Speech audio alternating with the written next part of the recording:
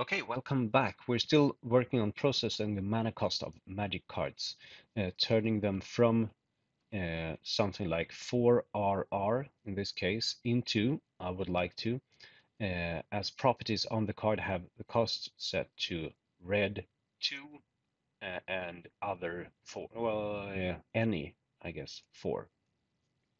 Why haven't we have any? Let's add an any here, any 0. In the process of doing this, we have now been looping through a card, every card, and seeing if it contains one of any of these, and if so, just printing out a log message. We'll now change this log message into, well, ticking up these values by 1 when we find them. In order to do this, we also need to remove. Well, my approach to this is to create a loop that says while we have the card cost data includes, say, white, a W thing here,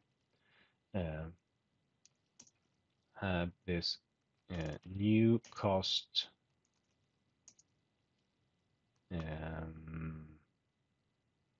mapping C. So the white property increased by 1. Thing is, we also then need to remove this W within curly brackets. Otherwise, we'll end up in an infinite loop here. But if we have 2 of these, the loop should loop through twice. And let's Google JavaScript string remove substring. Why not? How to remove text from a string. Stack Overflow. Nice. Okay, so someone says, how can I remove data from this? This is pretty much what we want to. Oh, okay, so it's a replace. That's nice. I'm not sure this replaces all of them. Yeah, okay, for all occurrences to be discarded, use this. We don't want to use. Okay, nice. That's pretty straightforward. So let's do that. Increase the cost of white, say, and then card cost data dot replace.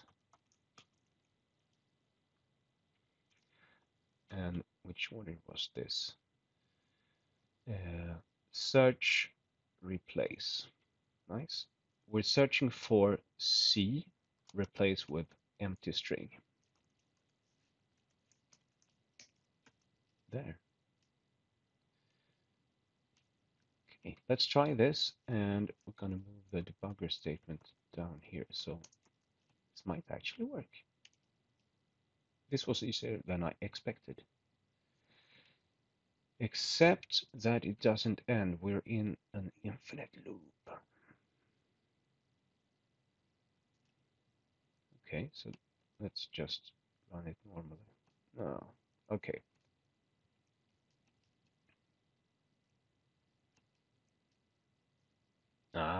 We need to assign this to card cost data. Okay, we need to update. I thought this method here, this function, replaced or changed the initial string, but it doesn't. This should be better. Trying again. Okay, so we have the deck of cards. We have, okay, we haven't done anything to the card cost data. Let's card dot cost equal new cost. Let's try this again. So we have a deck, we have card 13, and the cost is now listed as white 1 and nothing of the others. That's nice, and a total cost of 2. Let's look at one of the last ones. Here's a blue thing. No, that was an island. That was also an island.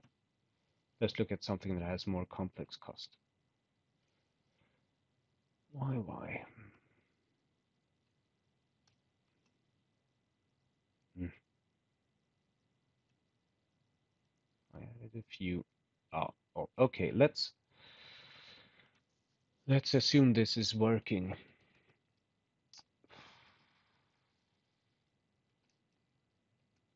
Yeah, okay. So we're almost done. We have not added the any cost.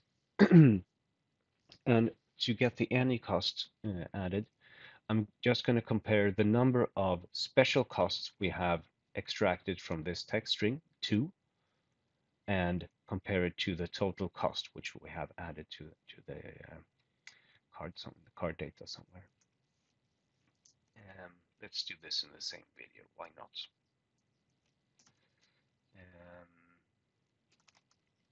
I'm going to count how many times I've redacted or removed a string here from the cost. Let's special cost equals 0. Gonna add this new cost thing and also add special cost here. So if we remove one blue and one white, the special cost will be 2. And then we have, when we have gone through all the different colors, we say that card dot new cost dot any equals card dot, what did we call this, total cost minus special cost. And now this should work. Let's try it. In the deck, let's have a fairly complex card. The cost for the angel, 2 white and 3 any, total cost of 5. Let's check that out. Planar ally. Planar ally. Here we have 2 white, 3 any. Seems like it's working. That's nice. Okay, so why did we do all of this? Uh, because we want to have the cost here easily accessible when we continue creating our scripts, to see if when we pick up 7 cards, can we play a card? How often can we play a card? How often can we play a card in the second round that costs 2 mana, and so on. All right. See you in the next video. Bye.